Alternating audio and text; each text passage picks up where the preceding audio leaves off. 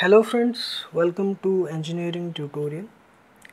So today we are going to start a discussion on a new topic, and this topic, it is one of the most important concepts, okay, the things which we are going to discuss in engineering, of course, which is common to almost most of the engineering branches, scientific applications, and basic physics.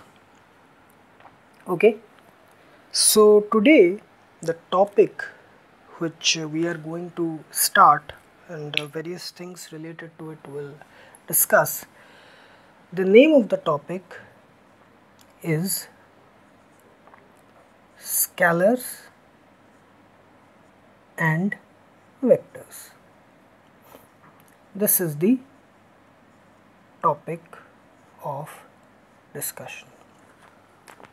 Okay, so this topic is very important from the physics point of view in engineering, so it is very important.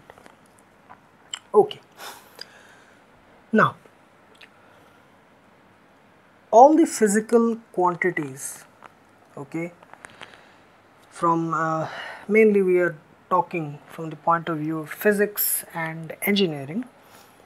The physical quantities, okay, they are divided into two categories, okay, two categories.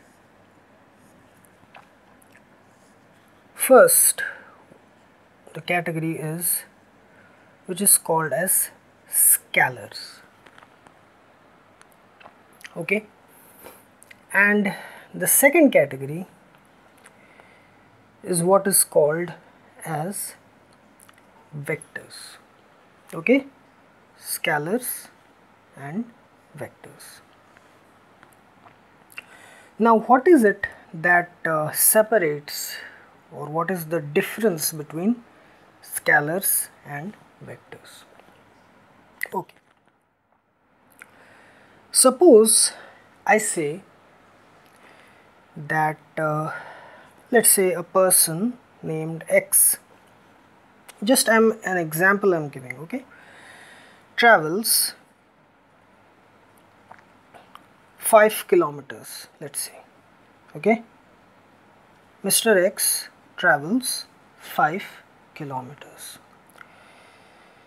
Now here this 5 kilometers, it is the magnitude, it gives us the magnitude of the distance covered or traveled by Mr. X, the length, okay. Here we have information only about the magnitude of the distance which is covered by X, Mr. X. This is the first case. In the second case, if I say Y travel 5 kilometers towards north from reference point, okay. When I say this, okay, another person, Mr. Y, he or she travel 5 kilometers towards north from the reference position, from a particular starting point which is considered as the reference point. From there he or she traveled 5 kilometers towards north. So here this gives us the magnitude and this gives us the direction. Okay, magnitude and direction. Here only magnitude. So sorry, this gives it is a particular, I cannot exactly call it a scalar. So this is the difference between scalars and vectors. Scalars only give us information about magnitude. Okay, scalars only give us information about the magnitude, no information about direction. Vectors give us information about both magnitude and direction. Well, it is not the complete definition of a vector, but we can separate scalars and vectors through this important point of difference. Scalars give us only the magnitude, they have only information about the magnitude, whereas in a vector quantity, physical quantity which is a vector, there is information about both magnitude and direction.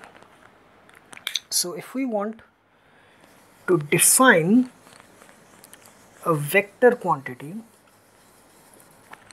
okay, so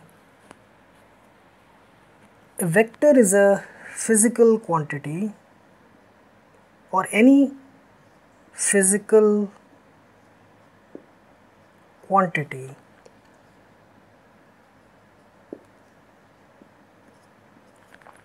which gives us information about magnitude and direction, and it obeys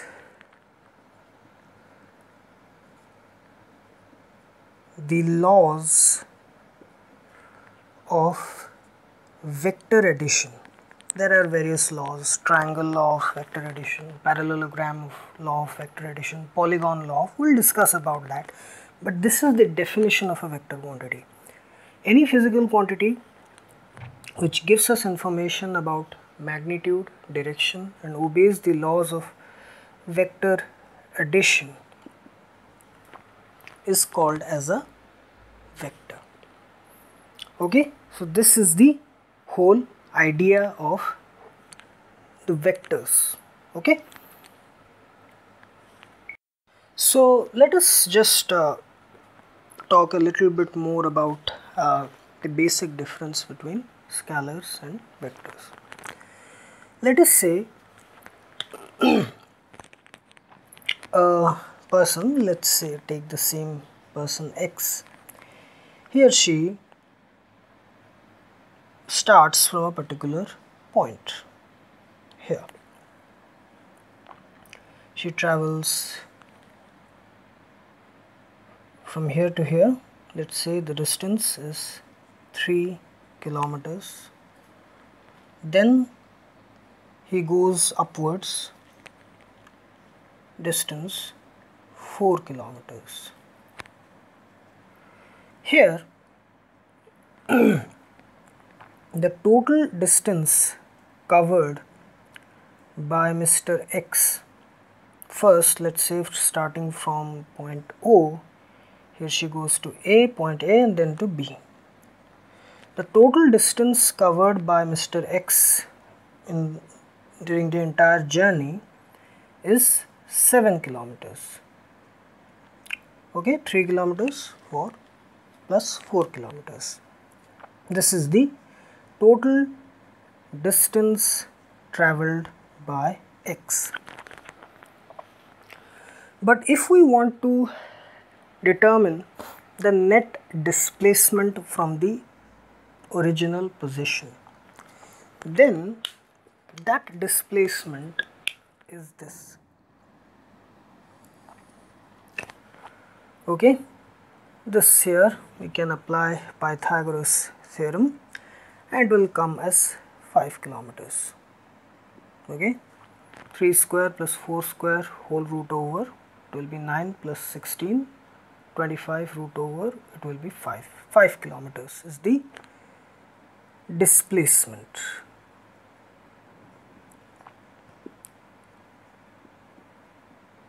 Okay, so here this distance, it is a scalar quantity. Okay, distance, whereas displacement is a vector quantity because it involves direction involved in it, because we have to determine how much the object or the person is displaced from the reference point. The reference point is O.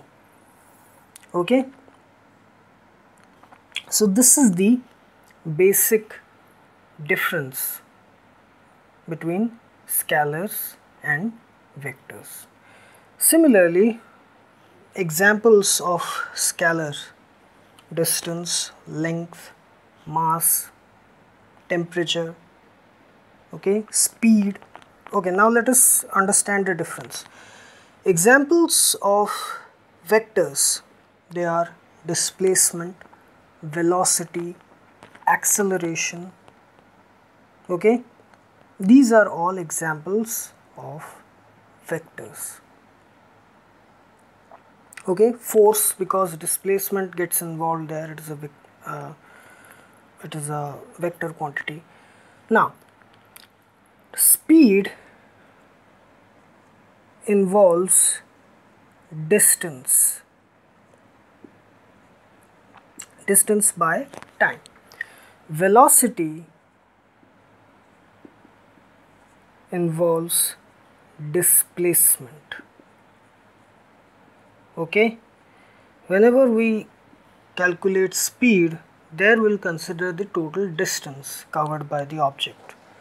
When we have to calculate velocity, we have to consider the net displacement in a particular direction from the reference or point of origin. So here this is a scalar and this is a vector. Okay, so always remember the basic difference between a scalar and a vector. Scalar deals only with the magnitude of the quantity.